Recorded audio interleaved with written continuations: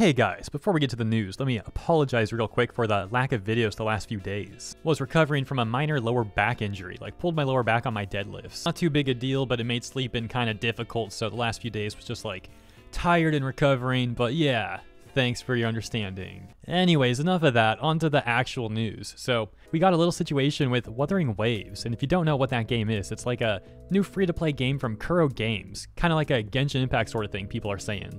And it seems like that's attracting the sort of terminally online, clout activists sort of people that you often saw in the Genshin community.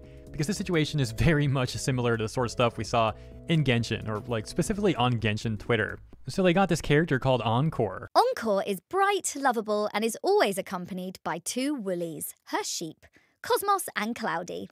And her voice actress, Karina Reeves, had inadvertently upset the clout activists, the terminally online sort of people that you might find in places like Twitter. Long story short, this Styx person asked people who the best 5-star waifu is. Apparently, Karina responded saying Encore or something of the sort, although it's unclear because she's since deleted the tweets. However, we can reasonably presume the context based on the screenshots that we'll be going over. Anyways, Karina's tweets led to the terminally online crowd harassing her for having the audacity to use the word waifu, even in this context, which isn't sexualized and is basically just saying, who's your favorite female 5-star out of these choices? Karina responded to some of the people harassing her, saying that she agreed with them and that she googled what waifu means, and she had no idea the term even existed, and saying no more commenting from her. I don't know if I believe that though. Let me know what you guys think in the comments. Do you think she really didn't know what waifu meant? She's worked on Wuthering Waves and Xenoblade and Final Fantasy, so I mean, it's possible that she didn't, but it does seem rather unlikely. And like I said earlier, plenty of times waifu isn't used in a sexualized way. It's just a weeby term for who's your favorite female character.